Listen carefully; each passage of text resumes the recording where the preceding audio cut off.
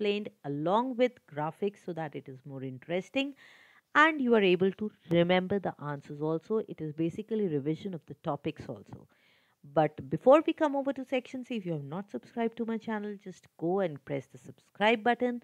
If you like it, do give me a thumbs up. Don't forget to share it with your friends. So we begin with section C, which carries 4-mark questions. In section C, you have 4-mark questions, 3 questions with 1 internal choice. Or I am discussing the questions which have internal choice also, so we'll be dealing with 4 questions. This question is pretty long. You have to read it carefully. Or remember, always read the questions twice so that you give accurate answer. The field of design and fabric, wait, I'll change it to highlighter. The field of, again, highlighter nahi, laser pointer. The field of design and fabric and apparel has expanded and become so vast that it can be actually considered as two separate specializations. Yes, it is. Designing for the fabric, it is more like textile designing, and apparel, it is fashion designing. These are two absolutely, not absolutely, these are two different specializations. And Reena has done a certificate program from a recognized institute in this field. Now she wants to open up a fashion house. Abhi tak it's just the background. The question comes now. She wants to create a unique design in a frock for a 6-year-old girl. Explain with the help of diagram 2 ways of creating rhythm in it. So we have to design a frock for a 6-year-old and create rhythm. Whenever you have such questions, don't forget to make a diagram. These diagrams always fetch you very good marks. The B part is she is designing gents kurta for a person with heavy arms. In what 2 ways she is going to shift the emphasis away from the arms? Support your answers with the help of suitable diagrams. तो यहाँ पर हमें क्या करना है? Basically we have to design a frock and you have to create rhythm using 2 ways. This is 4 marks. The first part it carries 2 marks. The second one it also carries 2 marks. So each way it has 1 mark. In gents kurta, it is with a person with heavy arms, and here you have to talk of emphasis. Okay, emphasis. 2 ways to shift emphasis. Each way carries 1 mark. So 2 ways for creating rhythm is repetition or gradation. You can write down any other way of creating rhythm also.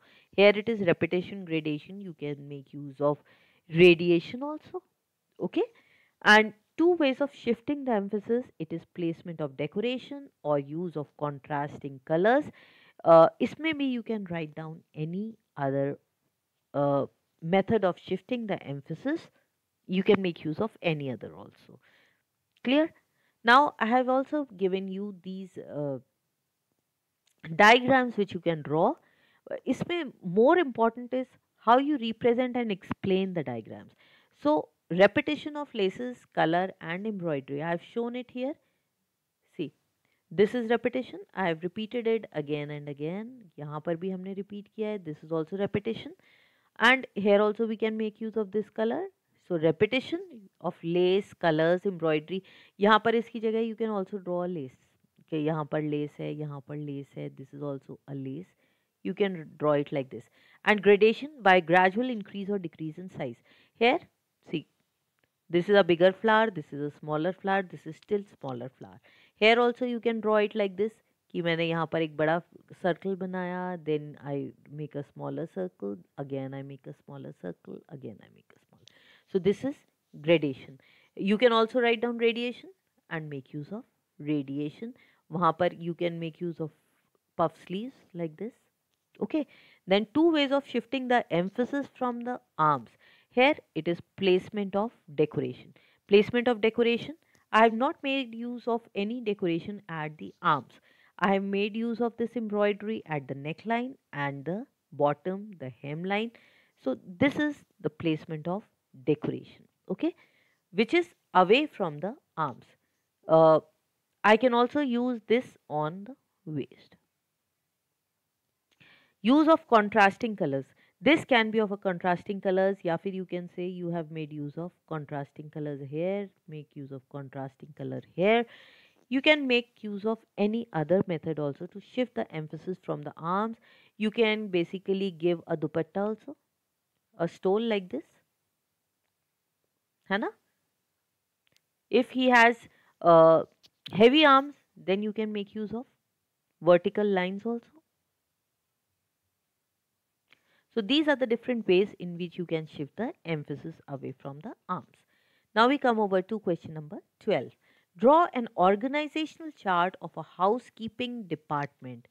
What four responsibilities will Neeta perform if she joins this department? Here first I'll take the second part. It has 4 marks. Each part it carries 2 marks. जो visually impaired हैं उसके लिए you don't have to prepare the organizational chart.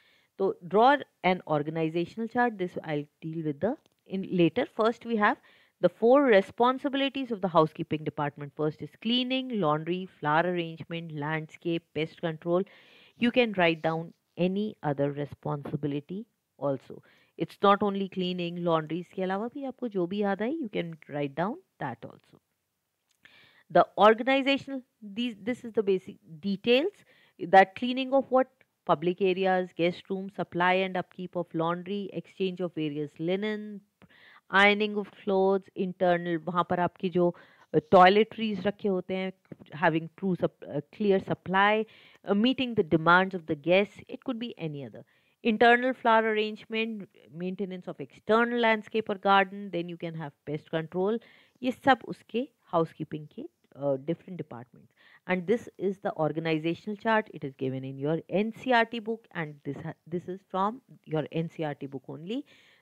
At the top you have executive housekeeper, uske niche you have assistant housekeeper who assists the executive housekeeper, and the interior decorator.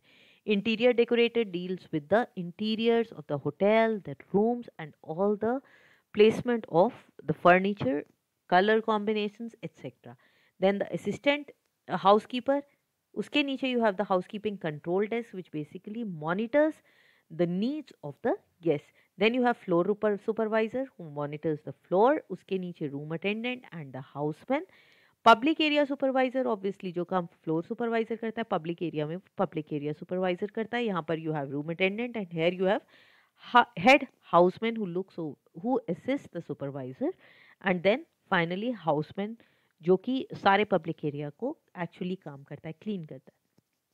Then you have the florist and the gardener. Florist or gardener के साथ you can also have the person who looks after the external landscape, and linen and uniform supervisor, the helpers, the people who do the laundry, washing and drying. This is the organizational chart. Then you have a choice in question number 12. So her section में you have choice, internal choice. Your brother has recently joined the front office department of a hotel. Here you have to tell him about the four duties and responsibilities of each manager and supervisor. So each carries 2 marks. First, we'll take up the four duties of front office manager. The front office manager is responsible for managing the entire department, the lobby, the transport activities, any requirement of the guests. So this is basically a manager who deals with all the staff in the hospitality business. He is the one who is responsible for scheduling the shifts, the rotation of the staff members, putting on their duties, having substitutes for the people who are on leave, coordinating with the various housekeeping departments, whether it is the laundry department, the florist, etc., and help out with VIP check-ins, the demands of the VIPs, their security requirements, coordinating with the sales department and the finance department, increase in sales. If you have any group or bulk check-ins, their group requirements, it could be a marriage, a banquet, or a birthday, they have to look about all their needs. When we talk about a front office supervisor, he is basically below the front office manager, and he manages each shift. In the previous one where we were talking about the manager, he schedules the shifts and puts the staff on rotation, and this person, he manages the people who are working in the shift and keeps a track of the occupancy, how many rooms are occupied, what are their needs, giving the keys, briefing the staff on their duties, uh, for that particular shift. कई बार क्या होता है, कोई नया जना आता है, what are the duties they are to perform. Keep a track of the check-ins and check-outs. What are the uh, requirements, uh, calling on the porter if you have any transport requirements.